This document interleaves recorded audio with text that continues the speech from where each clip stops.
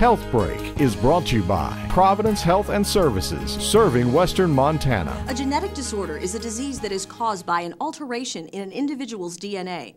By studying these alterations, we can diagnose and manage hereditary disorders that are passed down from generation to generation.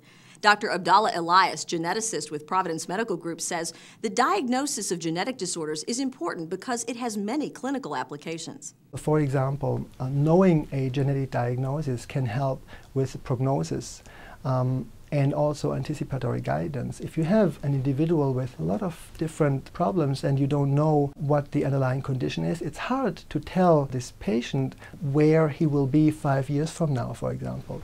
If you know the condition, many times you can tell them what to expect, and that is often very important for families that are otherwise caught in this limbo and they really don't know what to expect. Genetic disorders are common and increasingly diagnosable. Conditions that many people are familiar with would be cystic fibrosis, for example, or sickle cell anemia, or metabolic disorders such as phenylketonuria, PKU, for example.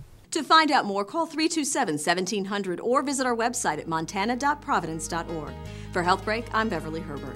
Health Break was brought to you by Providence Health and Services, serving Western Montana.